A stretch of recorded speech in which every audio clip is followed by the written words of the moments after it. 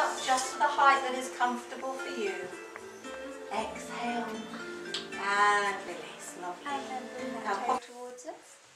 My name is Rachel Bird. I'm 92 years old.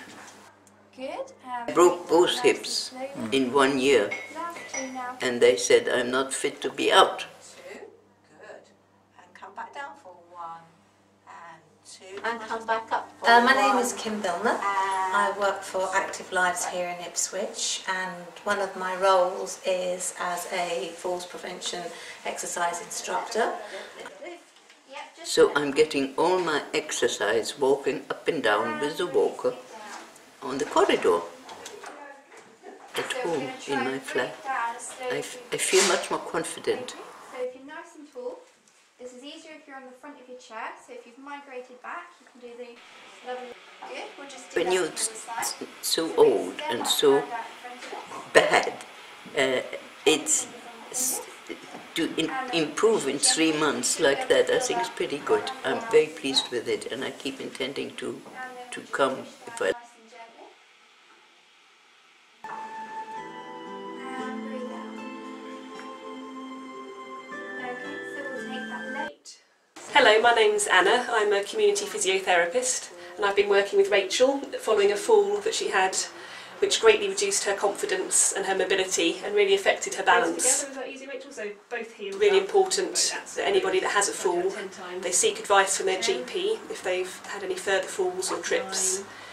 You take your medications as prescribed, you eat a healthy diet, and you carry out your exercises regularly.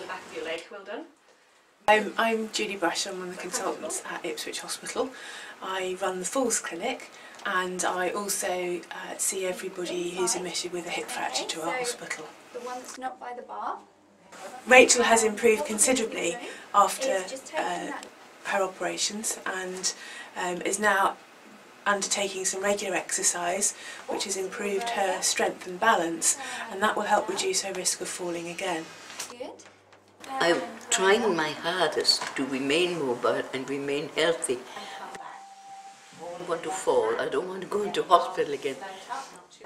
I'm even tripped once since I came home from hospital with my second broken hip.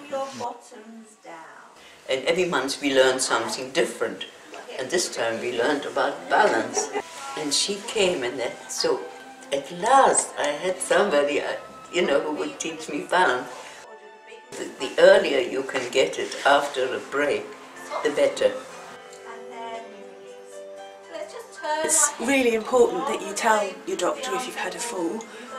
We can often reduce the risk of further falls, and a healthy, balanced diet, including plenty of calcium and vitamin D, will help reduce the risk of falling. It's important that you take your medication as prescribed. If you're having problems with your tablets, or you're not sure if you should be taking them, it's important that they're reviewed regularly by your doctor. Regular strength and balance exercise helps reduce the risk of falls and fractures. But it does help. It really helps. And also, I try to do some of the things which I find very difficult. Take medication. I have a good diet, which I insist on. Really, everything I do and the exercises are to remain as mobile as I can, as healthy as I can,